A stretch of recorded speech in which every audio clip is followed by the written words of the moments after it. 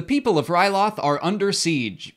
Still, it's been like 20 episodes and nobody's dealt with this, but Anakin and Ahsoka are determined to break through the blockade. We watched Storm Over Ryloth for our Clone Wars Chronological Rewatch, and now it's time to break it all down. Ahsoka leads a disastrous attack against the Trade Federation ships over Ryloth, and the Republic is forced to retreat. Her confidence is shaken, but Anakin reassures her, and together they wage a crazy counterattack. Anakin smashes one of the Republic Star Destroyers into the Trade Federation battleship, and Ahsoka picks off the rest, allowing Obi-Wan and Mace Windu to begin their ground assault. The theme of this episode is, it is a rough road that leads to the heights of greatness, and that's kind of similar to some of the other previous messages we've heard, but basically it's saying that it's worth it to struggle through failure and work through it in order to achieve your goals. Yeah, I mean, that's kind of another theme that's constantly presented throughout Star Wars.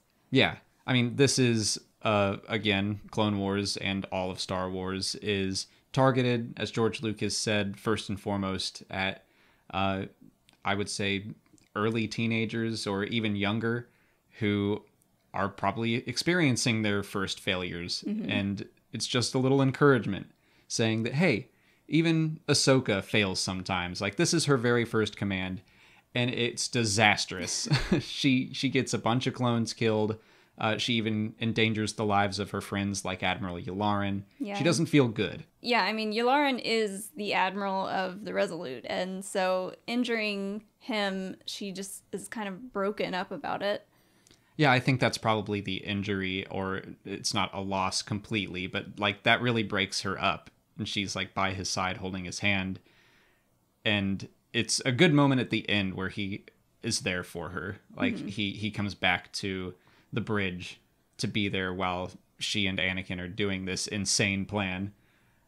Which, by the way, this is one of those things where like we're rewatching this, and recently the book Thrawn Alliances mentioned this episode, and I thought that was a cool little connection. Yeah, it's interesting watching some of these episodes after watching the newer movies like The Last Jedi, because Yoda in The Last Jedi talks about failure being the best and biggest teacher.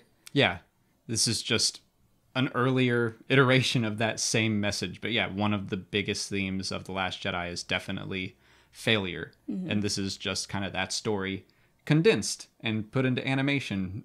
Yeah. So yeah, pretty interesting to see those through lines between the shows, the new books, the new movies, all that. Yeah, and Anakin reassures Ahsoka, like, hey, I've messed up a lot too, you know, it's a process. Yeah.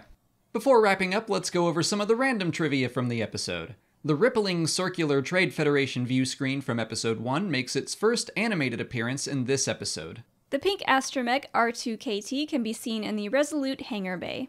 Ahsoka uses the Marg Sable, a maneuver used by Grand Admiral Thrawn and Heir to the Empire in the final battle of this episode. Anakin mentions the maneuver to Thrawn in the book Thrawn Alliances, and the Chiss is impressed by it, suggesting that Ahsoka inspired his future use. You can also find some of those facts on StarWars.com's episode guides, and they're currently doing a chronological rewatch on their website as well if you want to check that out. I'll put a link in the description of all the episodes listed out chronologically, but that's it for today. Next week, we'll cover Season 1, Episode 20, Innocence of Ryloth, if you want to watch along. If you haven't already, please like this video, subscribe to the channel, follow us on Twitter, Instagram, and Facebook, and consider checking out our Patreon page. As always, thanks for watching, and may the Force be with you.